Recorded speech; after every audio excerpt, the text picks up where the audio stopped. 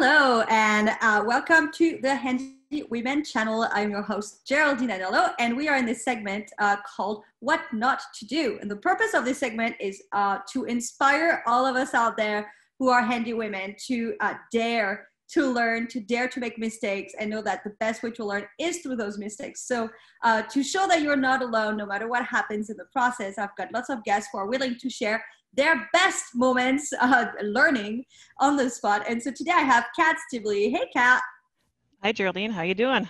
I am so good. So I'm excited to talk to you again because you did a spotlight for Handy Women's channel. And in that spotlight, you were talking about a paint job you did, which was one of your first handy jobs.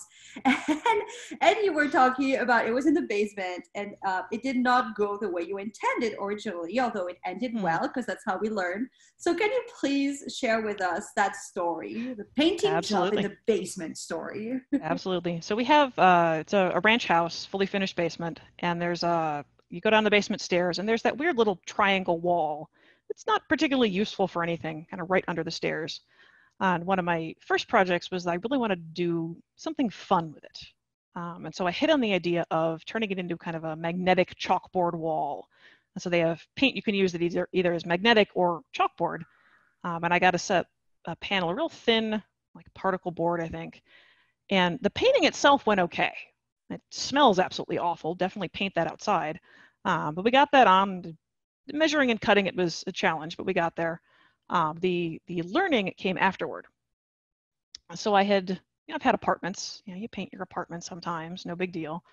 And I knew how to clean up afterward. You take it to the sink, the utility sink, you wash it till it's clear, or wash it till the water runs clear out of the brush, out of the roller. And so I did that, and I took my rollers over to the sink and I ran the water over them, and it wasn't really coming out of the roller the way I wanted. So I grabbed the roller, just like you would with any other roller, and I started kind of scrubbing the paint out of it.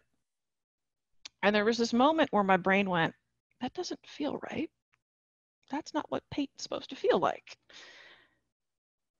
And I look at my hand, and I am covered in a perfectly flat sheen of this black paint, and water is beating up on the paint, which is not what paint does in my brain. That's odd. Paint doesn't do that. Why does paint do that? So I go back and I find the box, and it's labeled oil-based paint. Having not ever painted, not knowing there was two kinds of paint at this point, I've only ever worked with what I now know is latex paint, which is water soluble. Oil-based paint is not. So what I have done is coat my hand in this oil-based paint, and no amount of water is going to get it off.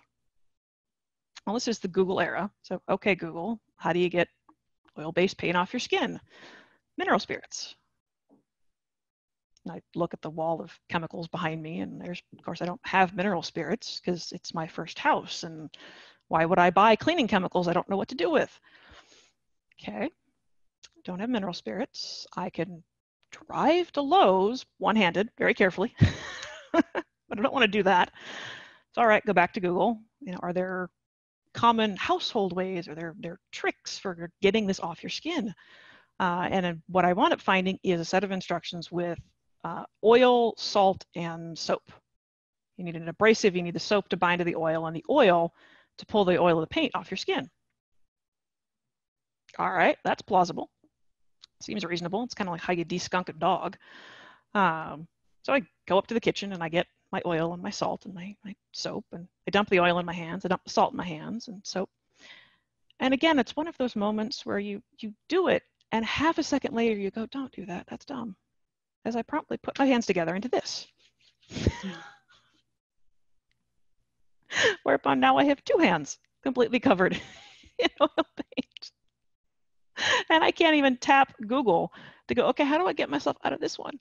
Because of course this hasn't worked. I've just coated my hands in even more oil paint, and now I can't even go to the hardware store if I want to.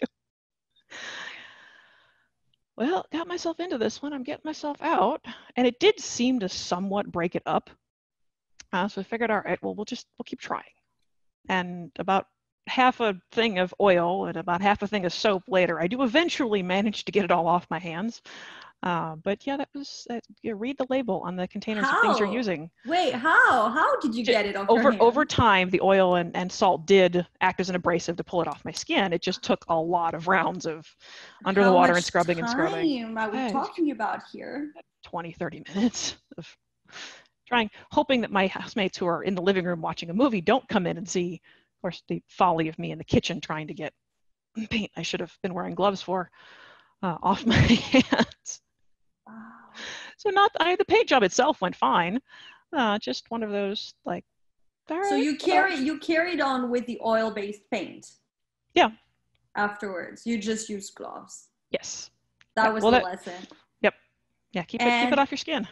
And that's why we love What Not to Do stories, because Yep. that's how you learn, you know? So all of you out there, there you go. Had I read the entire instructions on the package, other than I got to like how to paint with it, had I read how to clean up afterward, I would have known to have mineral spirits around. I would have known, the whole end-to-end process and not just jumped in of, I want to paint the thing. I didn't know how to finish painting the thing. So many lessons learned. One, Yep. maybe don't use oil-based. Is that one of the lessons, or is that not? No, not at all. Not at all. Just know the difference between latex and oil. There are some things like chalkboard paint is just, or it was chalkboard with magnetic. I don't remember. One of the two. It is oil based. If you want that technique, that's what you're going to have to use. Just know that that's what you're using.